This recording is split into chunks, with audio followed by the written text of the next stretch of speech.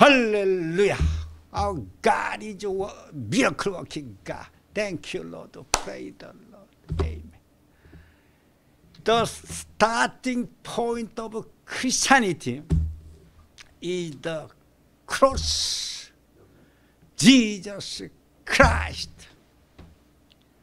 When we believe in Jesus Christ, who atoned for our sin by being crucifixion, being crucified, yes, bearing and resurrected from the tomb. We are saved through our faith in Him.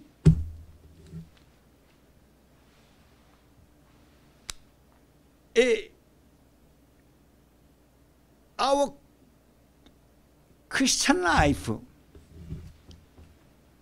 nothing is more important than our faith in the Lord.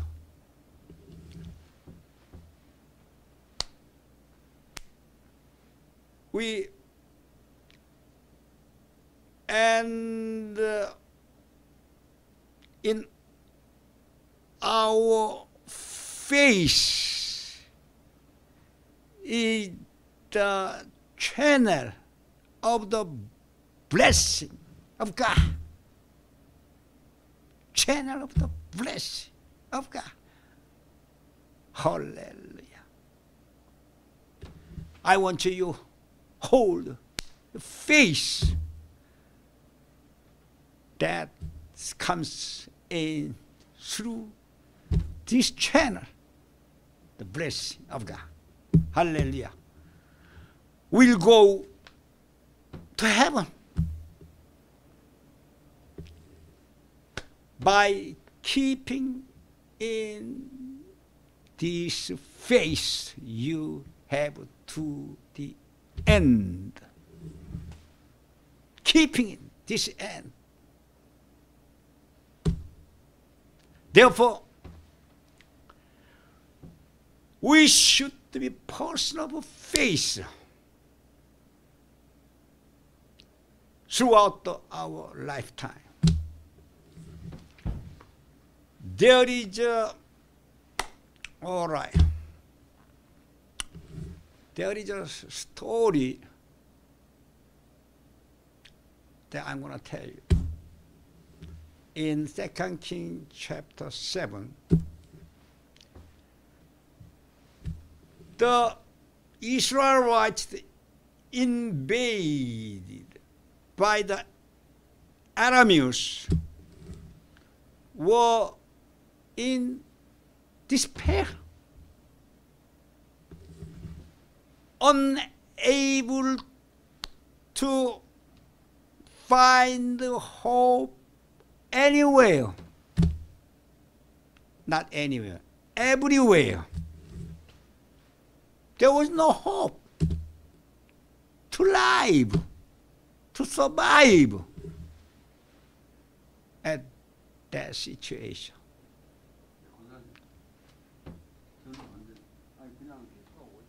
In their time of hopelessness, Elijah, prophet, proclaimed the word of God to them, people of Israel, who were in no hope. Just they were waiting to die.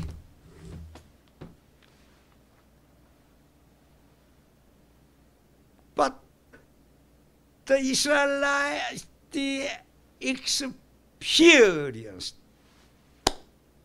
marvelous miracle of God. by using their faith in the Lord. Oh, I love this story to tell you now.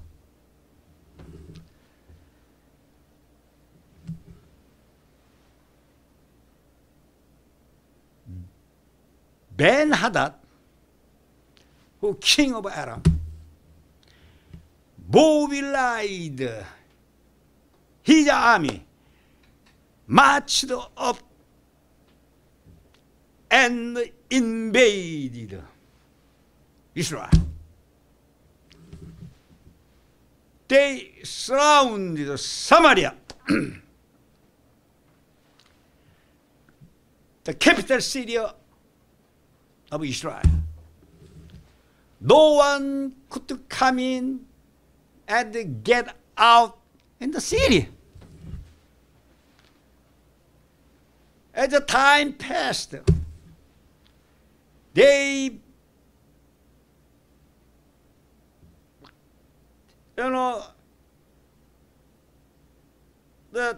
began to run out of food and everything they had.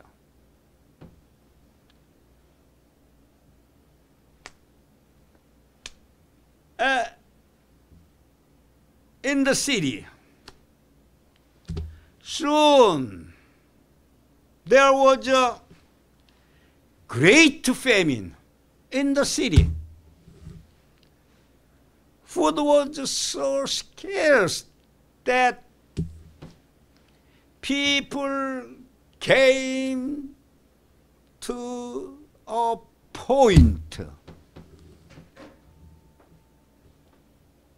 to eat things like a donkey head, which is considered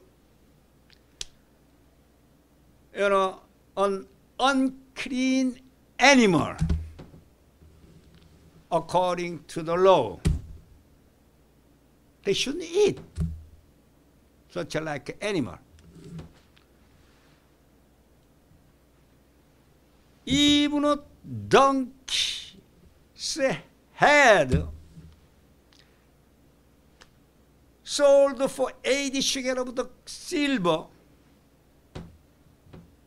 1 silver was about 4 days' wage of man. 80 shekels of silver amounted to man's wage about 320 days. It's not finished. They were so hungry that they even, listen, I can't believe that. They even killed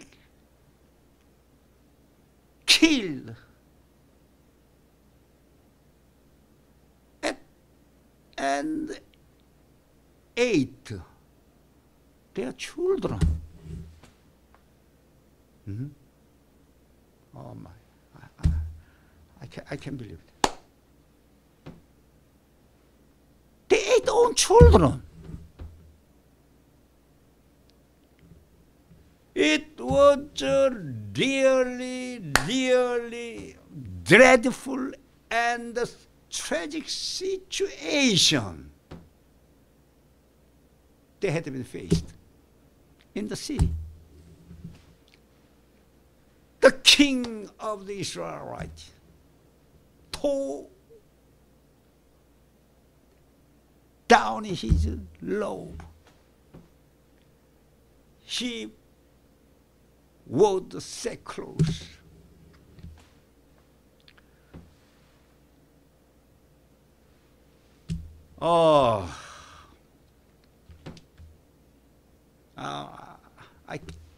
I can't imagine. They ate their children. Whenever I read the story, oh my, my heart is so dreadful and devastated. The hurt in my heart. All right, I want to tell you. Sometimes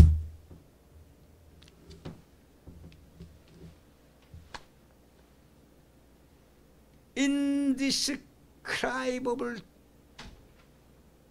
problem and hardship surround us, in time of despair, we may look around somewhere, but we couldn't get any help from everywhere. It's like those people of Israel who had faced the miserable situation in the city. But we have to look up to our God, ask, cry out, help.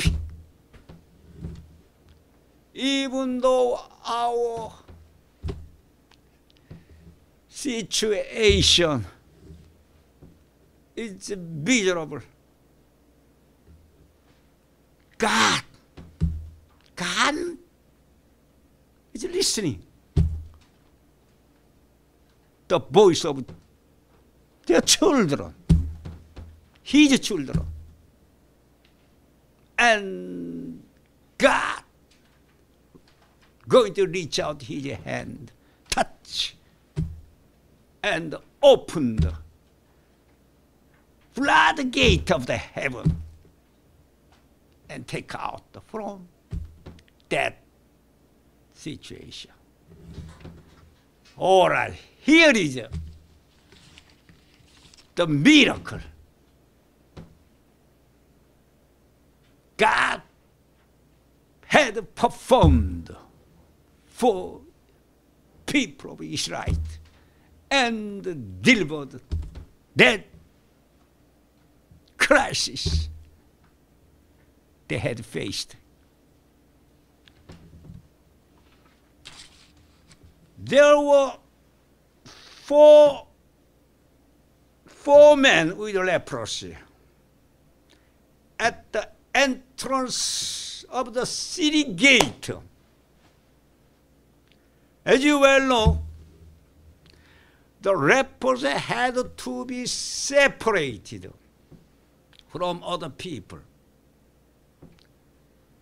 living outside the camp. The four men with leprosy were starving too.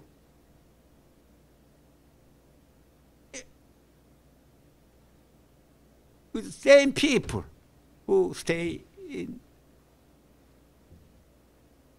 the city. They had nothing to eat. They were in despair, no hope.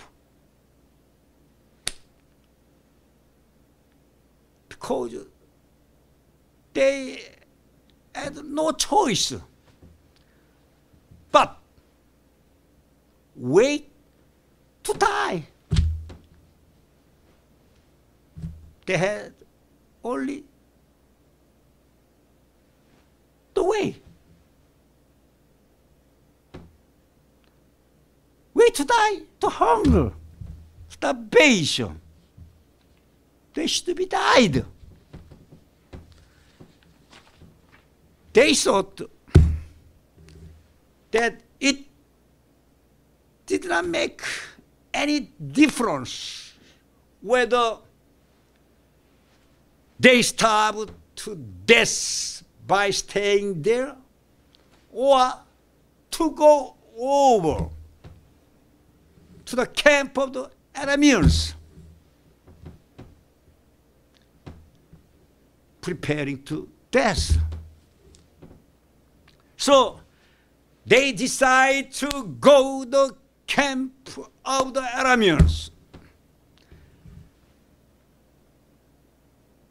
At dusk, they got up.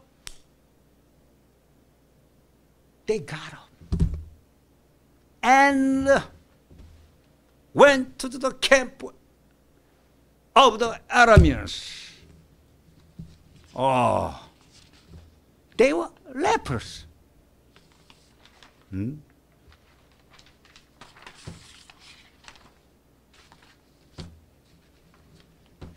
When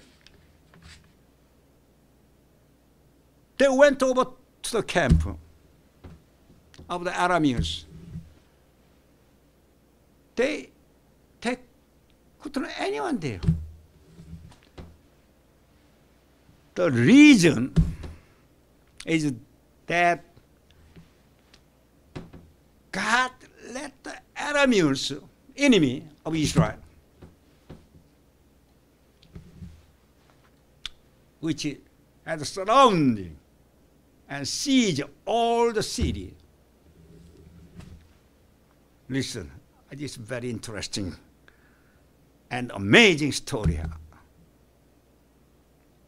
I love to tell you. I like this story of this miracle God had for people of Israel. That miracle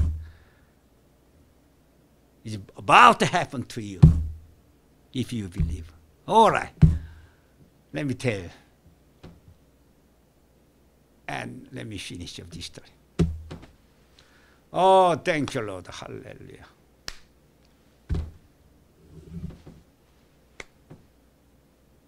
The Arameans hear the sound of chariot and running horses and the great army parade. They had heard.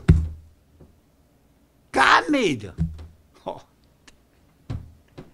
They were so terrified that they left, fled all the camp as it was and ran for their lives, leaving all their belongings behind left. Of course, the food they used to eat. Although 4 men with leprosy were walking, they were just walking toward the Aramean camp. They were getting approach to the camp. I said, 4 men. God caused the Arameans to hear. Oh, thank you, Lord. Hallelujah. Miracle had happened. That is a real miracle by God. That nobody, no other God can make like that, I believe. God called the Arameans to hear the sound of a great army. They were so terrified at the sound that they ran for their lives. If God is with us, such a marvelous miracle can happen even today.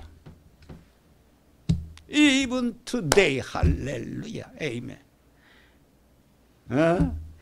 People may say to us, it is impossible. You are in huge problem. You are finished. No. No, no, no, no. If God is with us, no one can against us. Bible said, who can be against us if God with us? That is your God. Who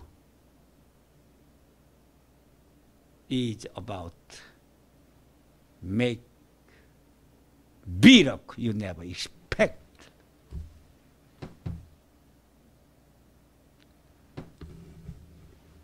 The 4 men with the leprosy reached the edge of the camp and entered one of the tents.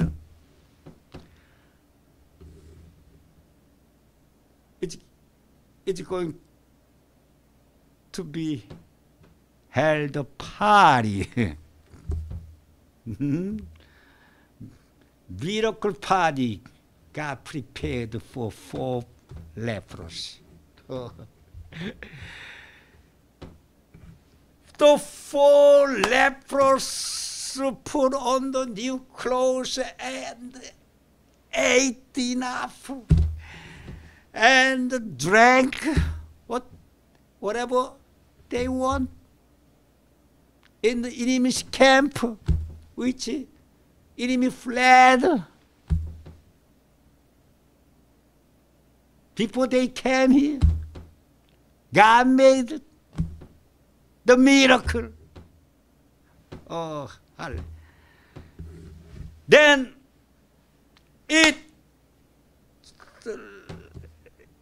listen, my friend, it's a good story. I love to tell you the climax of this story that we love. Then it crossed their minds. They thought, lepers has thought in their minds that people who stay in the city, their fellow citizens, were starving inside the city. Confession, grace of God, come and remind the 4 lepers. So they went and called out to the city, and the gatekeeper and told them astonishing news. Good news. That's good news. Okay, Bible say, 2 Kings chapter 7, verse 9. Just listen. I want you to read this part. 9 verse. Then they say to each other, we are not doing right. This is a day of good news, and we are keeping it to ourselves. If we wait until daylight, I think dawn time, punishment will overtake us. Let's go at once. I sound is so good. Let's go right now. Tell our citizen people who are starving now to die. We have to go. They give this good news, what we had seen just before. Hallelujah. Oh, that's so good. Huh? We have to report to the king this good news. Leopard discovered and the deserted camp and recognized that their lives had been spared. At the first, the good news to themselves, their fellow citizens, they started thinking, their fellow citizens who were starving in the city. The good news about Jesus Christ must be shared. For no news is more important than the gospel. We must not forget to those who are dying without hearing gospel. We must not become so preoccupied with our own faith that we neglect sharing with the gospel. Those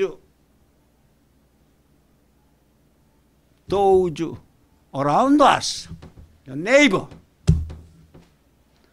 our good news, like that of the lepers, will not wait until daylight. We have to preach this good news to the other people. Oh, thank you, Lord. Hallelujah. Praise the Lord. Oh, all right, I gotta hurry up.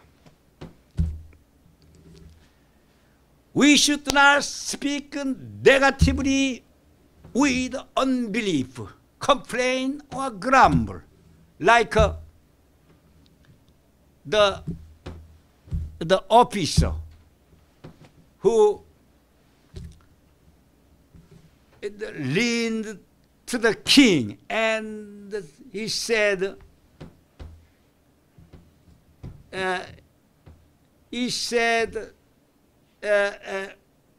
how can happen?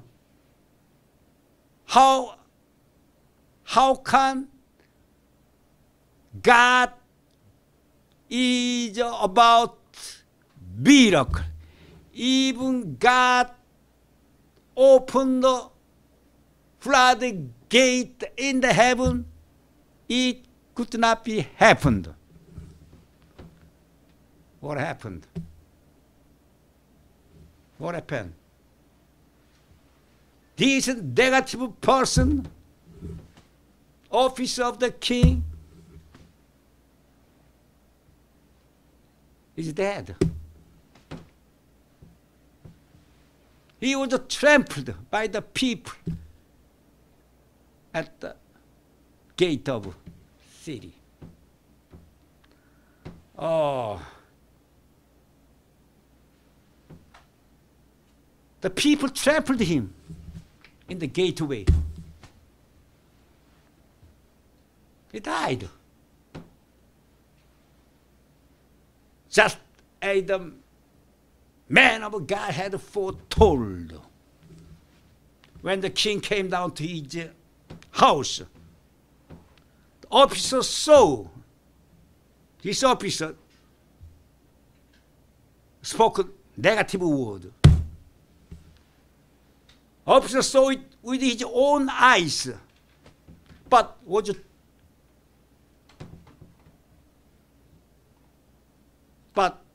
he could not eat of it.